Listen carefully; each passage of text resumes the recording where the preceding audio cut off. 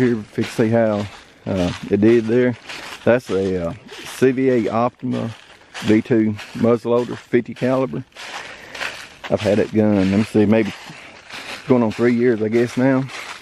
And it's got a very good trigger on it. And I would highly recommend that gun. It's very accurate. And let's see how good it did down here. Now, I was shooting at 75 yards. And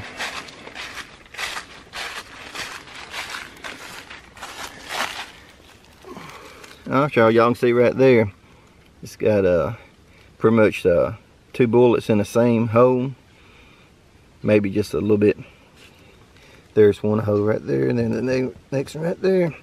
So that's dead on, y'all. It's showing about 1.5 inches high at 75, and so that's about where I had it. So that's gonna be good for hunting season. So y'all, hope y'all enjoyed the video today.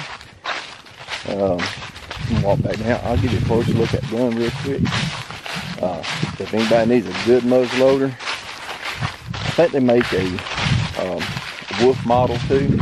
That model is a good muzzleloader. You know, basically a shorter barrel, but the triggers on these CVAs are very good. The barrels are very good on them, very accurate barrels. And looks like I'm gonna be ready for muzzleloading. I'm gonna get back down here, y'all, and show you this rifle a bit closer. If y'all got a favorite muzzleloader y'all like shooting, hunting with, leave me a comment down below. Let me know what kind you like hunting with. I like these new inline muzzleloaders because they're so easy to clean. And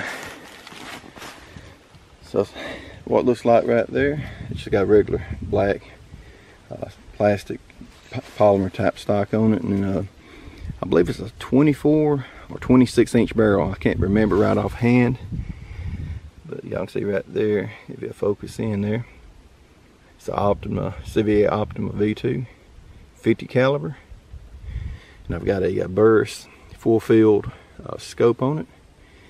And I like the burst scopes also, Loophole and burst.